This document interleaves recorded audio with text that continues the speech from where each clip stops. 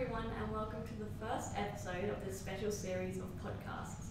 My name is Loosey, and I'm at the Between the Lines Festival run by Dymocks Busselton.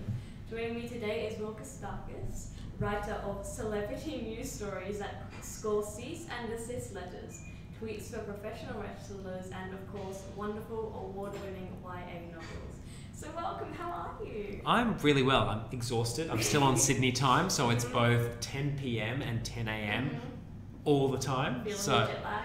yeah, it is, and I'm the worst at it. But I'm so grateful to be here. It's such a wonderful festival, and I'm really grateful to Dymocks Busselton for sort of organising all of this, getting us all together and connecting us with really avid, engaged readers. Definitely. Thank you so much, Dymocks. And it creates a wonderful community and environment here. It's like my zone. Yeah. I love listening to authors speak about books. Yeah. So that is why we're doing this today.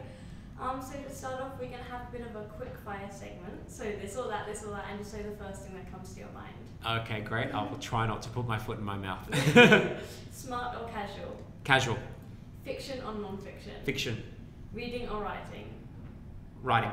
Left or right? Right. TV shows or movies? TV shows. Night or day? Day. Sunset or sunrise? Sunset. Rain or shine? Shine. Invisibility or flight? Flight. Cafe or restaurant? Restaurants. Tricky. Sweet or savoury? Oh. It's a tricky one. I'll go with savoury because too much sweet is bad. You can never have too much savoury. Good, wise words. Coffee or tea? Neither. But if I had to, it was just like a coffee. Yeah, water?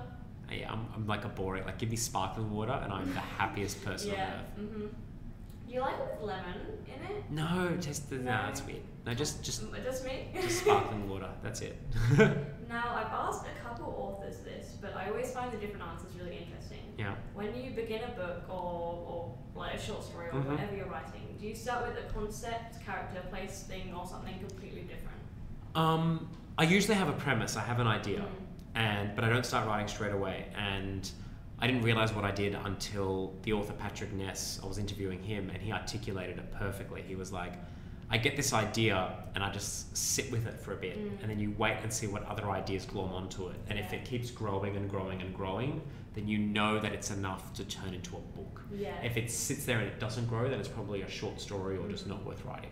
So I sit there, I let the idea grow and grow and grow. And when I see all these things attaching to an idea, that's when I'm like, okay, I've got to start writing. Yeah, so if it becomes like something bigger, then that's when it's a good idea. Yeah, because then you can sort of turn it into a book. Yeah, definitely. So, And another one I'm really interested in, when you begin a story, do you have, I think you kind of touched on this, but do you have a whole idea? Does it reach the whole idea, or like, is it just a little? I have about between 5 and 10 core scenes, and then I sort of intruder, and then I sort of connect them all together as I'm writing. But I try not to think about it too much beforehand because I want it to discover as I'm writing. Yeah. Oh, yeah. Very loud whispering. I know. And you have written some fantastic novels. Allegedly, yeah. In both fantasy and realism. Yeah. Do you find one genre easier to write in? I find realism a lot easier. Like if you give me 2 characters and tell them they have to sit there and be bored for 2 hours, I can write a really great scene. Yeah. If you tell me I have to write an action adventure scene with like all this fantasy stuff happening, it melts my brain. But I was really glad that I wrote it. It challenged me a lot. But I also think I found what makes a good Will Kostakis fantasy novel. So I'm really, really grateful. Yeah, for the is it experience. like, do you enjoy writing in one? Do you enjoy realism because it's easier? I enjoy realism because it's easier and it's like I just open my heart and it all just sort of falls out. With fantasy, you need to really think about it a bit more and like plotting needs to be tighter. But I enjoy both. Like they all of my books, writing them. First they give me joy and then they give me nothing but pain, and then I release them and I'm like, no, I feel joy. Yeah, and you give the readers joy. Allegedly. Allegedly. And can you tell me a bit about, I don't know if it's here, maybe it's in your latest novel, The Greatest Hit. Oh, well, it is the greatest for one. So after I wrote the fantasy books, I was like, great, I'm ready to go into sort of realism again. And I had all these ideas for like writing about like sort of the son or daughter of somebody who travels a lot. So I could write about my experiences traveling everywhere. And I was like, great, I'm going to write about travel. I'm going to write about sort of family gatherings and hugging people and all that sort of stuff. And then reality changed. Like realism changed overnight. The definition of what real life was. We stepped into like almost a dystopian novel. Like we're all listening to the news every day to think here, especially on the East Coast, it was things like there are 7 cases and you know, and that's like the quiet world. I've read about that fantasy stuff. novel. Like you've watched like someone walking down the street and listen to a podcast and it's like so and so has ordered 10 times the doses of the vaccine. Like that's the background world building, and we were suddenly living in this sort of world building.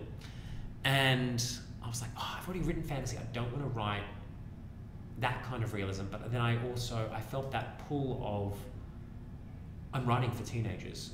This is what teenagers are experiencing. I can become that author, and we know many of them who write, they say they're writing for teenagers, but they're just writing what they want or what adults want. And I'm like, no, this is what teenagers are living through. Definitely.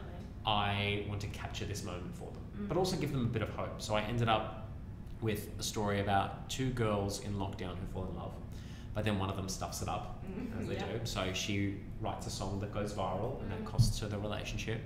And then 4 years later, they reunite in a post-COVID world, because I wanted it to be hopeful, and I wanted to sort of look at not only the present moment, but you know, think about what could come after.